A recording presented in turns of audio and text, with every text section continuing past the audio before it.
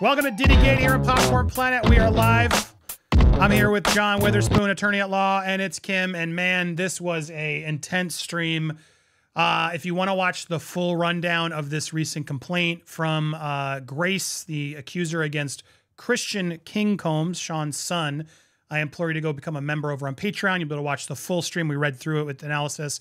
I wanted to give you guys a recap and talk about the most important bit, which shocked us as we read it, which is this transcript, guys. So there's a transcript in this. Now, just overall recap, this plaintiff, Grace, is accusing, again, these are charges in a civil suit, charging against Christian Combs, Sean's Combs, Diddy's son, as well as Sean for aiding and abetting for all of these charges that you can see here, demanding a jury trial. Now, again, a lot of stuff in here. It's hard to know. We weren't there. These are allegations. We want to take them seriously. There are some things here that are interesting. They chose a photo from the raid to show who Christian is. The fact that there's photos in general. There's some stuff in here that's interesting. This is the same attorney who put together the Little Rodney case, who has had, people have had some questions over his, is he doing this for settlements or real? But all that goes out the window, and I think it did for all of us when we got to this alleged transcript. If you go to this page, and I'm going specifically to it because to me it's the most important thing to focus on, because let me reiterate, if this is real, if this audio is real and exists, which apparently they've played for NBC News, who mentioned a couple quotes from it, seeing it for the first time here, it's in entirety. If this is real, man, this Christian guy's in a hell of a lot of trouble. I don't see how you get away from this.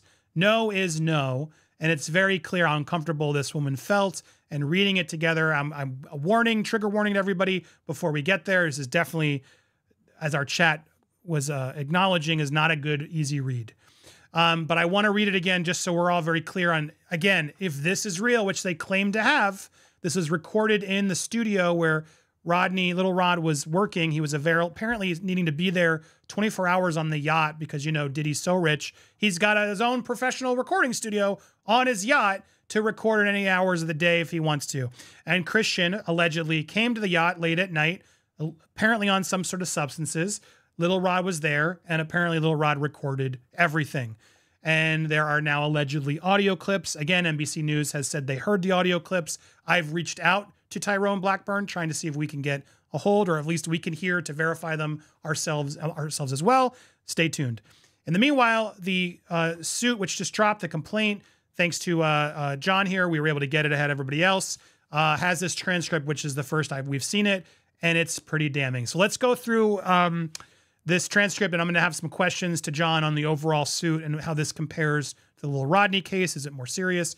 Before we get there, here is the transcript. So alleged audio, number 1, defendant, Christian Combs. Yo, it's shot o'clock. Plaintiff, Grace, no, I'm not doing shots. Christian. Defendant, Christian Combs. Everybody, we got to take a shot. Audio 2, plaintiff, I'll just put the ledge. That's Grace. Defendant, Christian, no, take the whole thing. Plaintiff, no, you will take it as well. Christian, take the whole shot. Plaintiff, I'm only doing it as long as you take it as well. Christian, I ain't gonna lie, I'm not taking nothing. Please, please, please take the shot. You are drugging me? Plaintiff says. Christian, take the shot. Hey, yo, play another beat one time, because now it's interesting. Why not give the whole audio? It bugs me, but still enough in here is strange. But I don't know why it's cut, but apparently then cuts, and then we hear Cassie's Me and You featuring P. Diddy and Young Jock playing in the background as then this SA happens on the plaintiff. Cassie, this is not an offer. Christian, you said what? Plaintiff, I can't. I'm swapping out. I can't do it. I'm sorry, darling. Christian, no, we need you. Plaintiff, I'm going to stop. Stop. I have to go. I have to go. Honestly, I'm like already losing sleep. I have to go now. Now, it's important just to remind everybody, she's been doing the 6 p.m. to 6 a.m. shift. This is at the end of her shift. She is there to take care of her A-list clients on this yacht.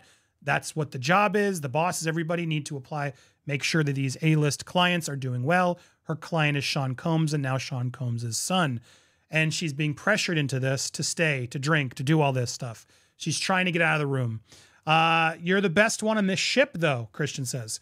What do you mean? She responds. Christian, who's going to replace you?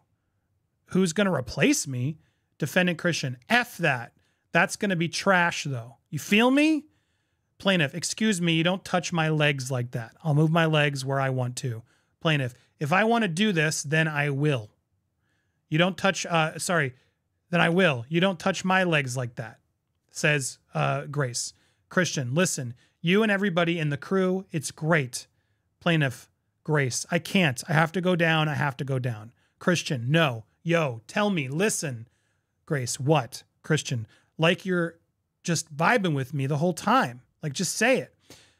Plaintiff, I can't. I promise you, I wish I could, but I can't unless I say that you guys requested me. Defendant Christian, yes, who can I talk to right now? Who can I talk to? I'm going to say I requested you right now. Plaintiff, well, you can take your hand off my ass for the first thing. Now, again, I don't know if there's more audio, why it's selective. Maybe these are just the most important parts and then it ends. But even so, these clips are hard to justify. There's no reason. Andy, go ahead, Kim. So I hate to interrupt you, but I feel like point 60 is very important there as well. When she's saying you'd have to request me, that clarifies in the lawsuit as well that she knew that anyone of authority who would have been able to approve her to stay would have been sleeping, so no one would have approved it. So for her saying that was not a, yeah, ask if I can stay. It was a trying to find a polite way to exit the situation, knowing that there would not be that response. Yeah, 100%. Thank you. I mean, I want to get there because all of this is that, which is her boss, and we even talked about on the show, the live. If you want to watch the full show, we had a very nice dialogue because the lawyers are going to try to tell the jury, well, she drank. She shouldn't have drank. All these things are going to come into play. The reality, though, is this is her boss. She's at work. This is so much more complicated, guys, and not fair to put her in such a situation to begin with.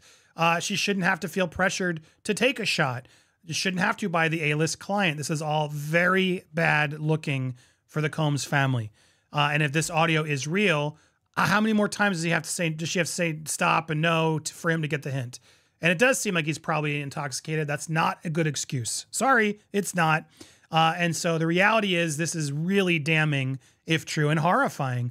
And the rest of this case goes into more details as to what allegedly happened. He apparently then accosted her in a movie theater afterwards, removed his clothing and attempted to fully SA. And there was bruising on her arm, which there are pictures of in the full suit, which I can't show you here because I'm trying to keep this not, limited for YouTube's sake. I want to share all this because this, and I want to get to the panel now. This is some damning stuff because again, there's always accusations, but when you get audio like this, clear as day, John, this can't help this civil case for Christian and Sean, can it? Well, if it is clear as day, and that's not an automatic, that's not a given. Until we actually hear the audio, there are any number of ways to potentially attack this dialogue that's been portrayed here and that has been alleged to have taken place. The audio might not be clear. There might not be, a bulletproof, way of identifying who is doing the speaking and exactly what they're saying and so forth. And it gets all back to the question of authentication, where if this is played in court or even before it's played in court, somebody's going to have to identify what was the source of this information, who made the recording, who has kept it between the time it was made and the time it's played in court. How do we authenticate and how do we prove that the person who's alleged to be speaking is actually the person who is speaking? All of these kinds of things all have to be hashed out in court. At the end of the day, though, the jury, presuming, I believe there's a jury demand in this case, it's going to be a jury who sits and says, hey, we believe that these are the actual people that are alleged to be on this recording. We believe that this did actually take place. It's not AI. It's not any other kind of, manipulation. And taken within the totality of all the circumstances and the totality of the evidence, we think it's more likely than not that this actually took place, and therefore we're going to give a win to the plaintiff in this case, this woman who has brought the lawsuit. So it's not an automatic by any stretch of imagination, but if it can be authenticated, it gets through that vetting. if this is real audio, not a good look for Christian in eyes of No, the jury. absolutely not. Absolutely not. If it passes the sniff test, then it's potentially very, very problematic. You're absolutely right. And the rest of this case, we don't have as much evidence. It's going to be a he said, she said. But this type of damning audio, as Kim, you've said it before, in a civil case, right? It's only 51% need to agree. And I would imagine, Kim, your thoughts in reading this transcript now, because we've only seen sort of snippets through NBC, but in reading this transcript now, this is pretty hard to come back from if it's real, right? Yes, I would agree. I mean, if the question is, was she touched without her consent? And, did she voice that she did not want to be touched in that manner? If this audio is authenticated, it's pretty clear that no, she did not want this interaction. This is SA, period. And it's really sad that, the whole situation of this, as you read through the entire lawsuit and you kind of see the environment that she was placed in and how she was set up in this place where she was probably terrified to say anything. And the end of it all, based on the lawsuit, it does sound like she did lose her job.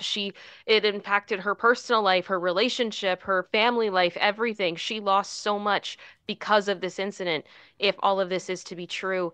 So I really hope that if this all is true, that the audio can be authenticated, because I think it's going to be crucial in her case. And just for so I want to go visit. Audio was recorded by Jones, allegedly. NBC News has heard 2 clips of audio transcribed in the suit, purportedly from the night, but has not verified who was recorded, which is important. As John said, again, we need to vet this. You don't need to go through that sort of legitimizing it. But there allegedly is audio that's claiming to be this. And it's interesting there, as I go back and read that, only 2. They only heard 2, and there are... I guess it is 2. There are the 2. It's 1 and then the longer one. Okay, got it. So there's only the 2. So they've heard it. This audio apparently exists. I would, Mr. Blackburn, share it more. What's going on? If you're giving it to one press outlet, give it to other press outlets, because if this is real, we need to get the word out. If it's not, why are you sharing it? Or, if it's private, why are you sharing it with certain outlets? I hope they do, so we can definitively figure out, is this real or not? Because I think it's important information to know. So Diddy's lawyers slammed this lawsuit against Son, expected the same kind of manufactured lies. Youngest son, Christian, the lawyers behind slammed it. Again, they're going after Tyrone Blackburn. And I want to connect that because the last suit was kind of sloppy at times.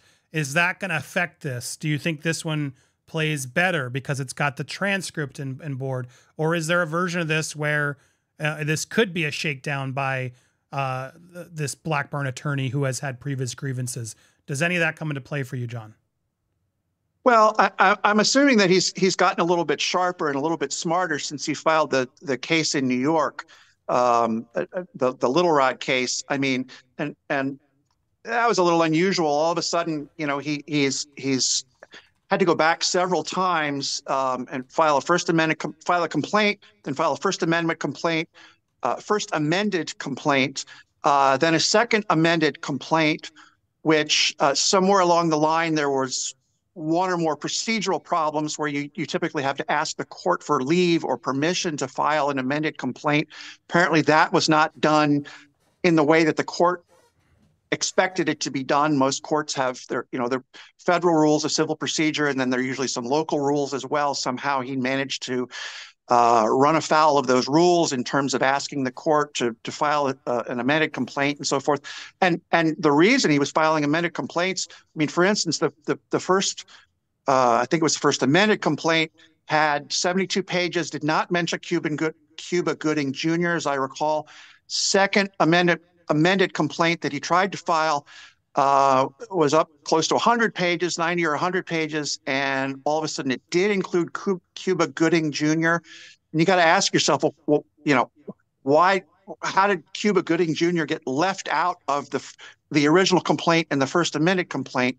How did someone that important to the case not get included the first time you went through the exercise? It just is a little bit of a question that. There might be, for all I know, there might be a perfectly legitimate reason, but at the same time, it's a little bit odd. Yeah, But speaking of odd and speaking of Cuba Gooding Jr., again, like here's that portion I found of according to plaintiff, defendant Combs chartered a yacht, witnessed several A-listers on board, including rappers Redacted, as well as Redacted and Cuba Gooding Jr. And then they go on to talk about how unpleasant he was. And then if you go down to the little footnotes, they're like giving little clues and Easter eggs as to who the redacted people are, a Philadelphia rapper, a third. Anyway, it's all very strange to me. So there is still a little bit of a messiness to this lawsuit, you would say, it seems, as we were going through this. The real meat of this is clearly that transcript, no? well, yeah, for our purposes right now, the transcript has got a lot of shock value and a lot of splash value to it. It's certainly something. I mean, as you said, NBC picked up on it, and they actually had heard some parts of it, and to a certain extent,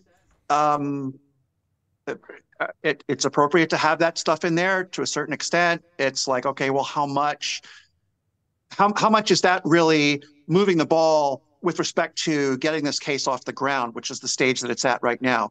The level of detail I think is a little bit much, because normally the audio recording and the transcript and all of that kind of thing would be brought up in a deposition before trial or during the trial itself. Again, if it can be authenticated and so forth. So it's a little bit overkill in the same way that the pictures are a little bit overkill. Yeah. Normally, if you've got a solid case that you just want to move forward with and get the ball rolling, there's plenty of time and opportunity to bring up those pictures later on. So putting them in the initial filing like this is, it's interesting, but it does kind of make you scratch your head and say, well, what are we trying to accomplish here? And again, right, to your point, this, like we're picking the photo from a week ago with the raid to make him look even more incriminating. There's definitely something odd to it. Kim, what was your overall take on this read? I mean, how did it read compared to the other little Rod case by the same attorney?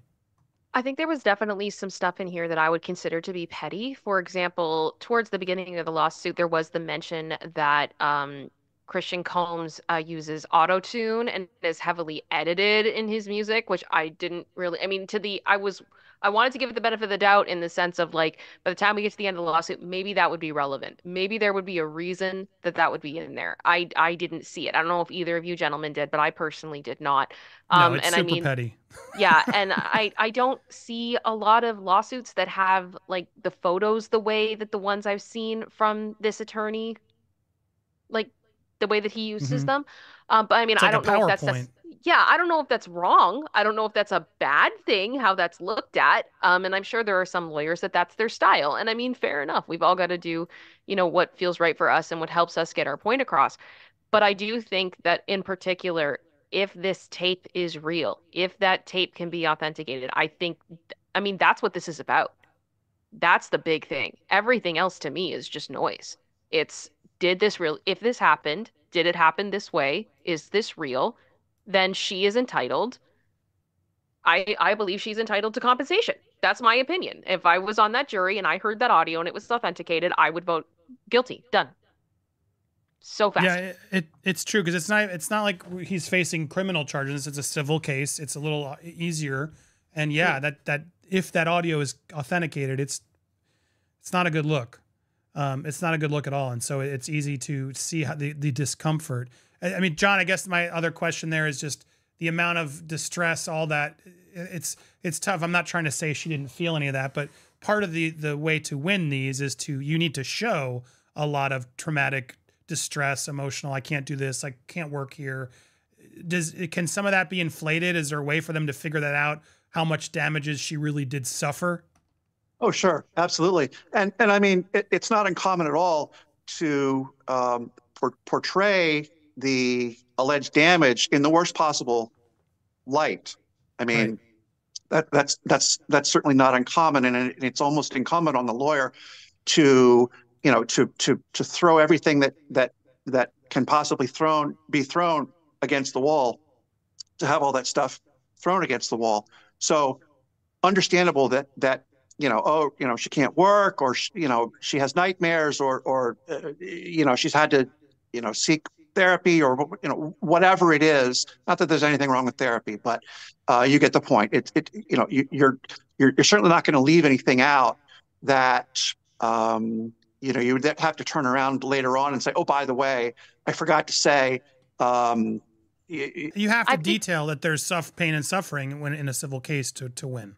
Yeah. But even separate from that, though, if they have any evidence about the one of the things that was said in the lawsuit was that allegedly the captain of the ship was paid off by Sean Combs. If they can prove that and then connect it with her termination, that is very clearly wrongful termination, and that is a whole thing in itself.